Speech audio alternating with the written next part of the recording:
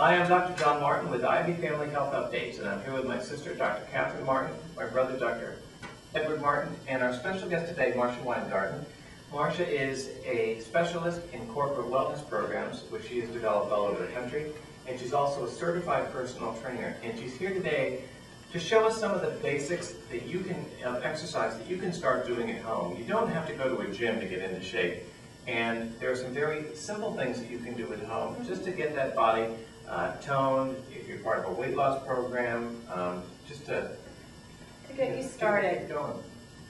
So let's show you some exercises. Okay. Why don't you join me? Alrighty. We're going to start here. This is tubing and bands, and it actually has little handles, so it makes it very comfortable to use. It's very lightweight. You can stick it in a suitcase, and it's a great place to start an exercise program. One of the exercises that I'm going to show you is for the biceps, and you can just step on the band with your right foot. Rest your elbow right onto your leg. For those of you who don't know, this is your biceps. This is your bicep right here. Your muscle right This there. is your bicep here.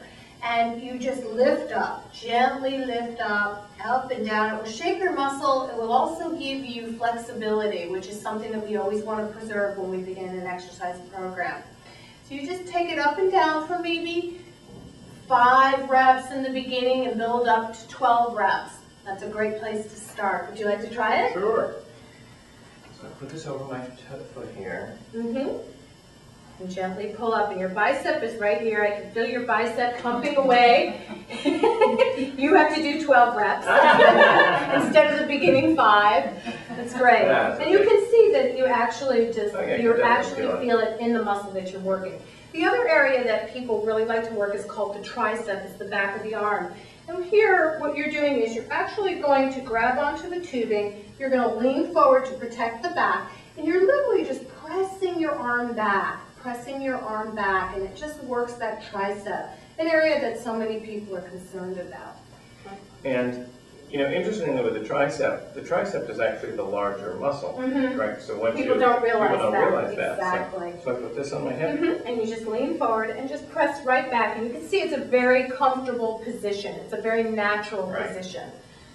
Exactly. And you can definitely feel the contraction. You can feel it, and you feel it right in the muscle that you're working.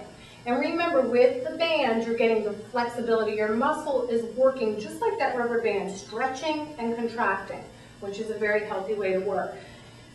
I brought some dumbbells to show you that you can also work with a lightweight dumbbell and do the exact same exercise. You can stand straight, and you could just take it up, working the bicep, which is right here again.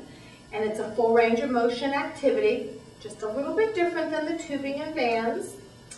And for the tricep, it's the same position. You would turn to the side and press back, keeping your tummy tight to support your back. 2 exercises that work the same muscle groups, 2 different techniques, and it's good to even alternate. Okay. And these are our 2 major muscle groups of our arms. Exactly. So. Exactly.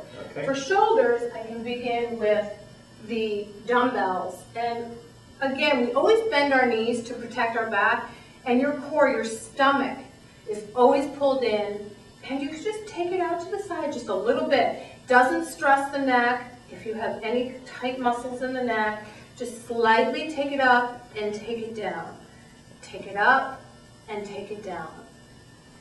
And I think it's important to let people know, if the 5 is too heavy, yes, just do it with nothing. Exactly. Right? You can do it with absolutely no weight at all to familiarize yourself with your activity. The other thing I must mention is that if you feel any discomfort, or if you are someone who has any neck pain or shoulder pain, you should check with your doctor first before you begin and work very, very slowly when you have that.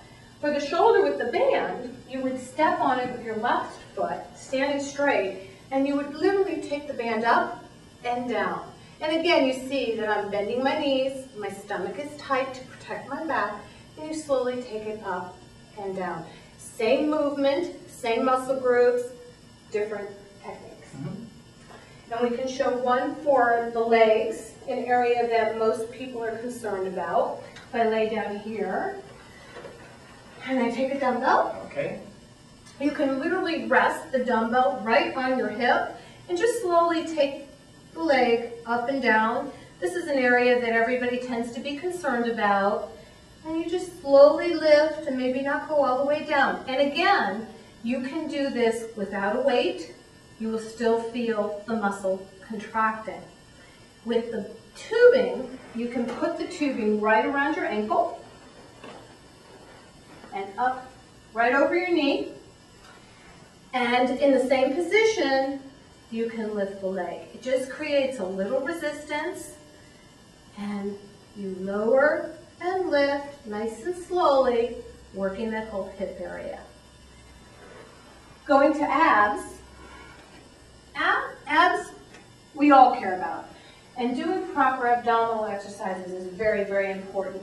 One of the common problems that people have with abdominals is the neck area. We tend to not support our necks when we're doing abdominals. So I always say, lower yourself very, very slowly down. Take your hands, place them behind your neck. Literally hold your head in your hands. There is no reason to stress your neck and not support it to get a good result with your abdominals.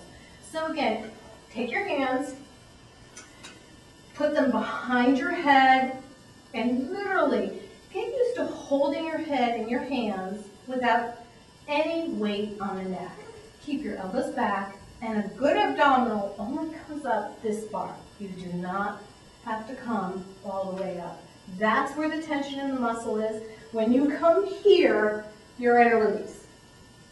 Okay, there's a lot of people just come all the way up. And momentum, and then their necks are flying. So it's a small motion. It's a very small motion. Support your head, slowly take it up and down, up and down, up and down.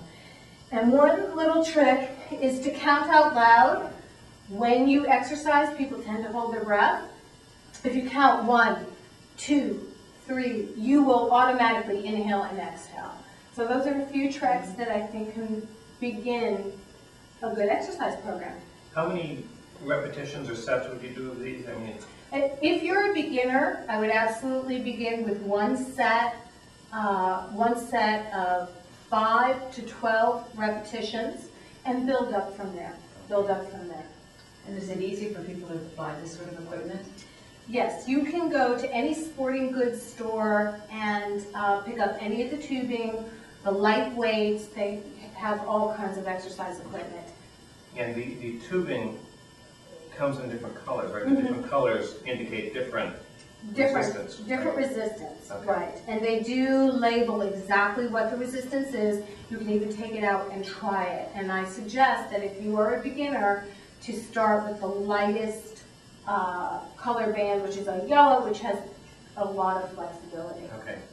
I mean, the tubing looks great. It looks like you could throw that in your suitcase without... Absolutely. You can throw it in your suitcase, you can travel with it, you can bring it to work, take it on a walk with you, and stop and be able to do a few repetitions. And even 10 to 15 minutes, you get every major muscle. Yes, I think you saw. You really feel it in the muscle that you're working. It definitely. isolates the muscle, so it's a wonderful way to start. All right, great. All right. Thank you, Marcia.